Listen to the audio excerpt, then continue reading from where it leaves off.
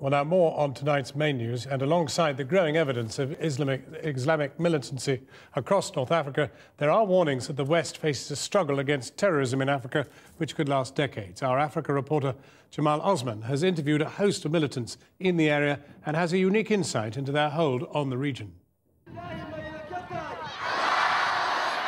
Al-qaeda has its strongest hold in the East African state of Somalia. Al-shabaab has been pushed out of the capital, Mogadishu, but it still controls large parts of southern and central Somalia, giving them the freedom to set up training camps for Islamists from around the world. Last year, I met Al-Qaeda's ambassadors in Somalia.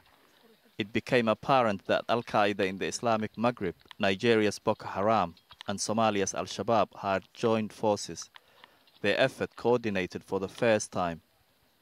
Earlier, I spoke to al-shabaab's spokesman, Sheikh Ali Dere. He told me what's happening in Algeria and Mali is the same as what has been going on in Somalia.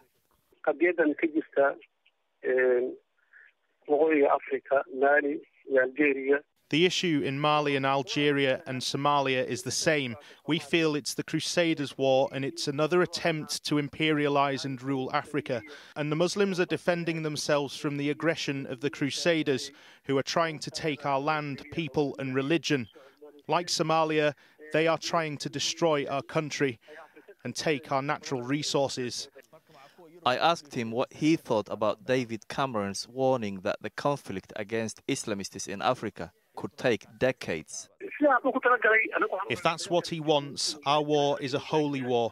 For us, the jihad will continue until the world ends. They either leave our land or we'll continue fighting till death, or we will win the war. It's not about months or years, it's about achieving our goals.